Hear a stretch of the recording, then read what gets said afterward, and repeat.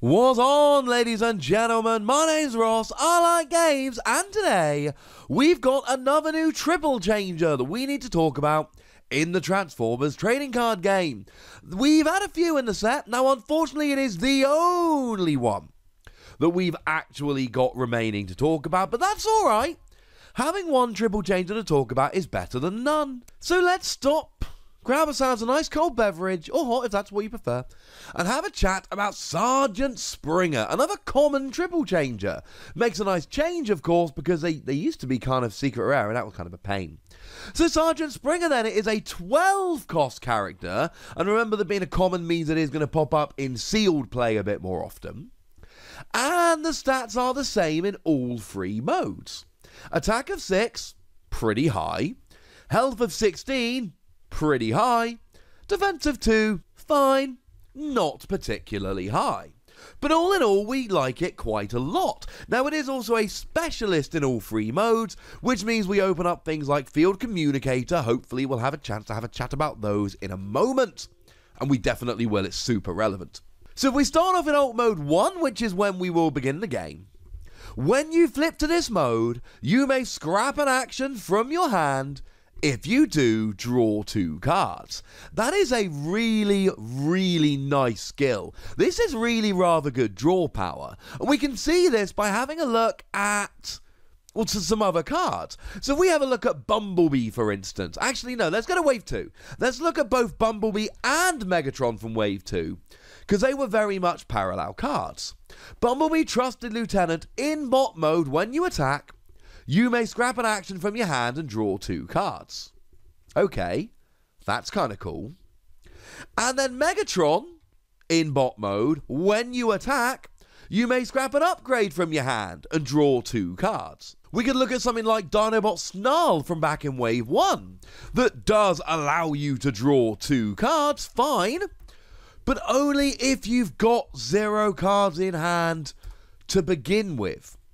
So when you flip into this mode and you got no cards in hand, you draw 2 cards. Well, that's not ideal, ladies and gentlemen.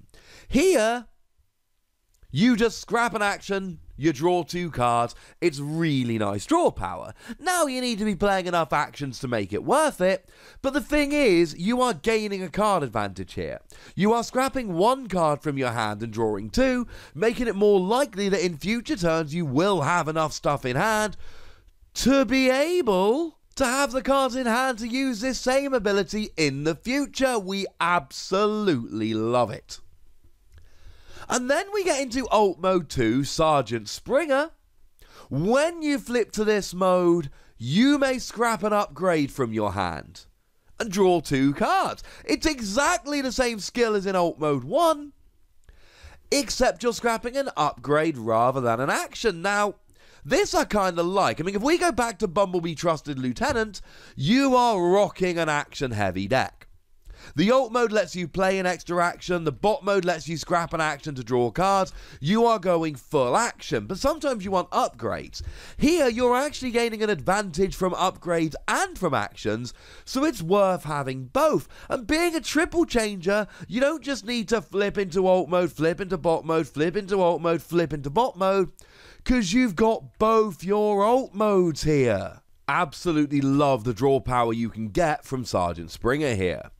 Incidentally, as a quick side note here, Springer did actually come around previously as a triple changer in Wave 2, where it was a secret rare, or super rare as they're called in this game, so, you know, big up for consistency.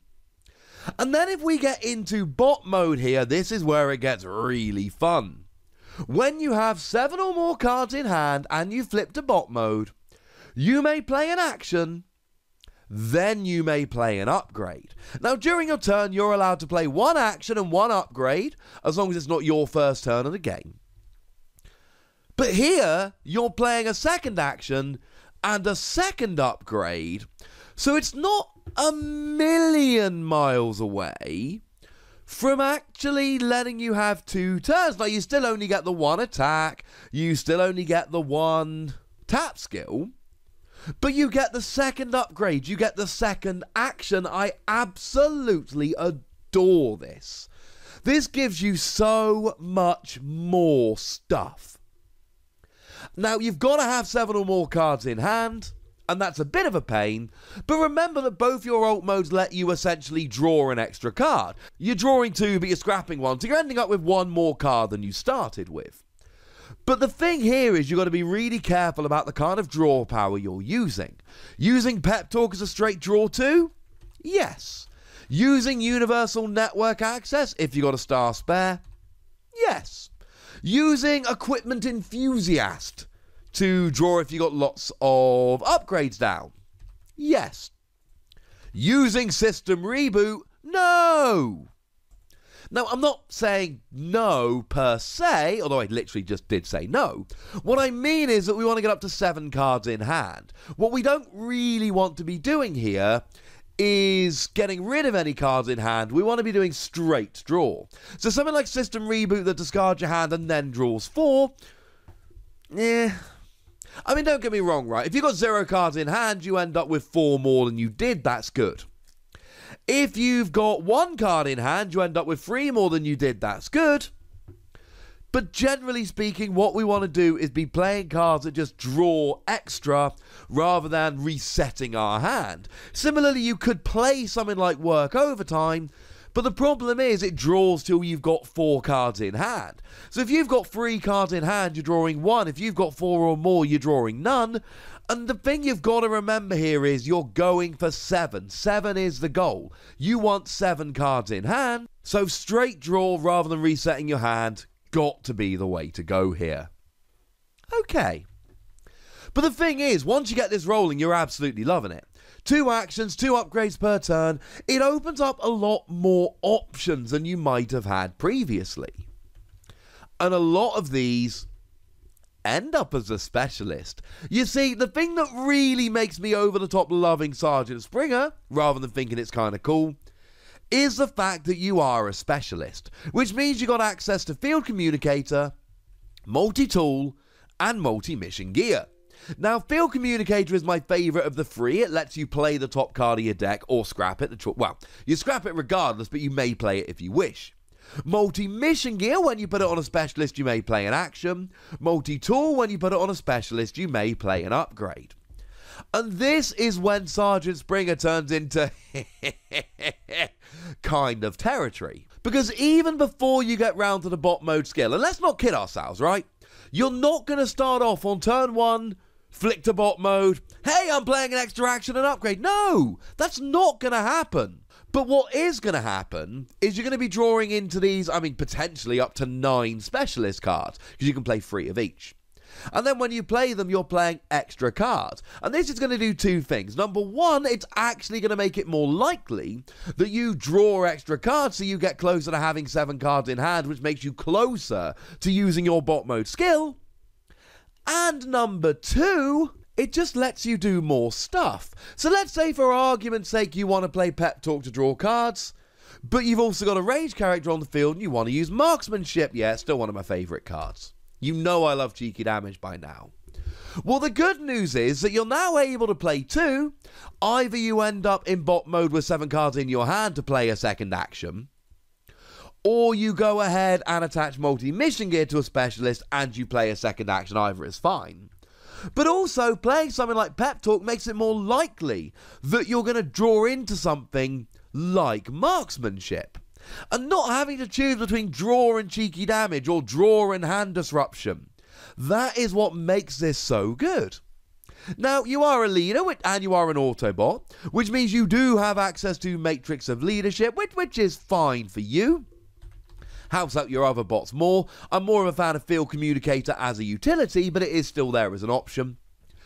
Being a truck is not quite so good. You could always try using something like Battering Ram, which I'm kind of a fan of. I mean, I did reveal it, so I'm a little bit biased, which does flip your opponent's cards, which is quite nice. You know, flip them over, see what you get. Or maybe you want to play around with a little bit of the old team-up tactics. You know, it's not the worst card we've ever seen. If you've got a truck out, you repair 2 damage. Although, incidentally, if you play it with a car as well, then you can actually draw 2 cards off it, and that could be kind of cool as well. So do bear that in mind. As for Helicopter, nah, I'm still not a huge fan. They've still not gotten the love that we want yet. Worth pointing out that we do have multi-missile pod now that can only go on planes or helicopters, and you can put up to 1 in a weapon slot, and when you attack you may scrap it and do cheeky damage. It's fine. I'm not offended by multi-missile pod, but I do feel like we waited way too long to actually get some love for helicopters for that to be all we've got. But I don't worry too much about it. No, trucks and helicopters aren't the best types to have, but you've got a lot of draw power, you can play extra stuff, and you're a specialist, so you can play the extra stuff through being a specialist. I really like Sergeant Springer. It's a 12 cost, it is expensive, I get that, but you can be playing extra actions and upgrades at a far, far higher rate than you would expect in your average deck, and that makes me kind of excited. But I'd like to know if you're excited, so let me know in the comment section. Go nuts, be nice. And then make sure you like this video, subscribe to this channel, follow me on Twitter at the Wossy. That's where we talk about games. And do please consider checking out patreon.com/PTCGradio, where you can support the channel, get some weekly bonus podcasts, all kinds of fun stuff. But by far the most important thing as always, look after yourselves till next time, would ya? Thank you very much for watching. My name's Ross, and you've been watching Wossy Plays.